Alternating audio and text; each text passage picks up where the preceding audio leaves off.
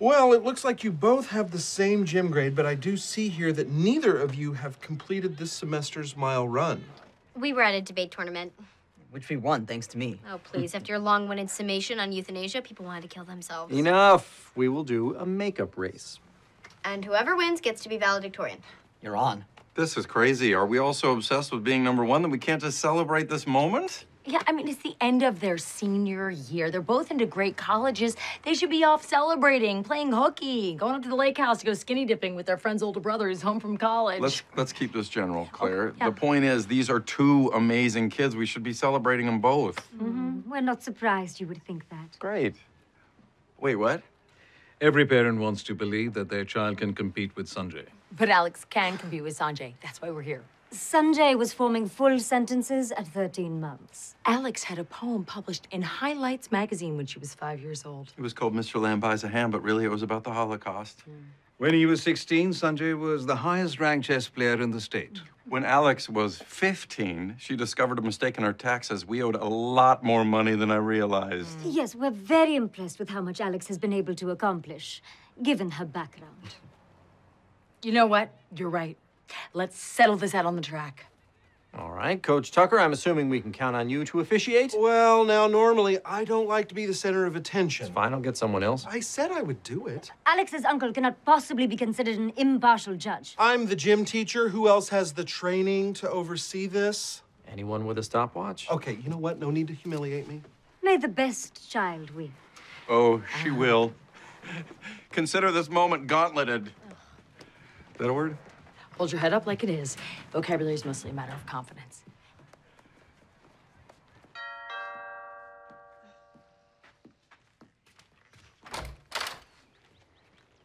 Sanjay, what are you doing here? What are those? Ankle weights. Okay, wrist weights. Why are you here? Look, tomorrow it's all gonna be over. Everything we've been working for since we started school. So I wanted to come by and say thanks. I'm not a doctor yet, but it seems like you're having some sort of brain episode. No, I'm serious.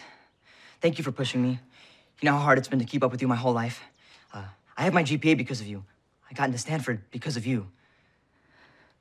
I'll admit, I did spend about a few hundred extra hours trying to be better than you. I'm gonna miss this when we go to college. Yeah, I guess I'll miss this too. I like you. Okay. I mean, like how Pierre Curie liked Marie Curie. Oh. I'm sorry, I went too far. You smell pretty. I should go.